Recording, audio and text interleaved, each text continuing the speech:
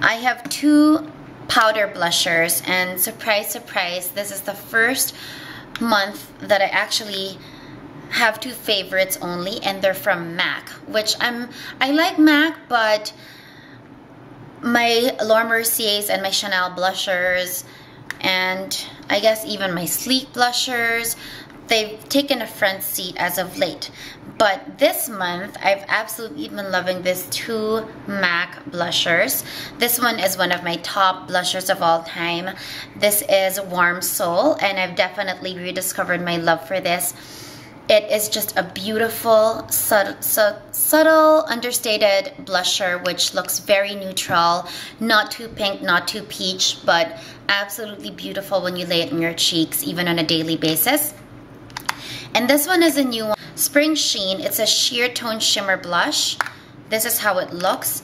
It's a beautiful in-between of a peach pink coral, and because it's a sheer tone, it gives this kind of luster, very reminiscent of a MAC mineralized skin finish. So I've absolutely been loving this as well. For lips, I've really stayed away from a lot of lipsticks or layering lipsticks and lip glosses. I've really come to embrace just a very luscious yet natural lip, or a stained lip. I've even held off on the lip pencils as of late. So here's a few that I want to share with you guys. First and foremost, and number one is, this is one of my holy grails. It's the Clarins Instant Light Natural Lip Perfector in 01. This to me is the best lip gloss in the world, and it comes with a doe foot applicator like this. I love it so much, and because I cannot get it where I live currently, I actually do have a backup of it. So this is the one, my number one lip product of the month. I've also rediscovered my love, and because of the finish of this, my MAC Creamsheen glasses, and these are my two favorites. This one is the Creamsheen glass in Partial to Pink, which I even love more than, I think, Boy. I think that's their number one bestseller. And this one is Going Casual, which is a lavenderish tone. So when I put it on my lip, it just brings out the mauvish tones of my lip. Absolutely love it. These products, the Creamsheen glass, for me is the only lip gloss product that looks absolutely beautiful on its own without a primer, lip base, or a lip pencil.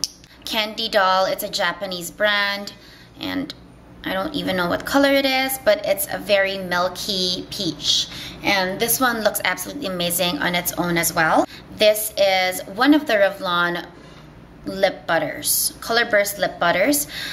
This one is in 015 Tutti Frutti. It's the orangey shade, which is not typically something I'd wear on a daily basis, but I've grown to embrace this bright kind of peach orange. This looks absolutely amazing with bare luminous skin. Another thing I want to share when it comes to the lip butters, I actually have a couple of them as well, but to be honest, I haven't reached for them as much as I thought as I would, and I just don't think it's necessary to do a full review because there's gazillions out there. But I guess I share the sentiments of Gold Girl, I forget her first name, but really this is just a lipstick, just differently packaged. Yes, it's a bit more moisturizing, but it's nothing like a Rouge Coco Shine, which formulation and finish wise stands out really. But this Tutti Frutti is definitely a favorite. One lip product I forgot to mention is the Sleek Pout Polish with SPF 15, and this shade that I have is 946 Electro Peach. It's very similar to the Tutti Frutti Revlon. It's a very bright, almost scary, neonish orange, but on the lip, it's just a very beautiful sheer wash of color. It's actually less pigmented than the Revlon lip butters. So this is how it looks. Very similar but less pigmented, so it just stains the lip a bit. It's not actually as scary as it looks in the pot. but it's very moisturizing. I'm actually very surprised with the sleek formulation. I know it's a very inexpensive drugstore brand from the UK, but this on its own, without any primer, without any lip conditioner, is actually amazing. So that's how it looks. This is the sleek one, and this is Revlon lip butter.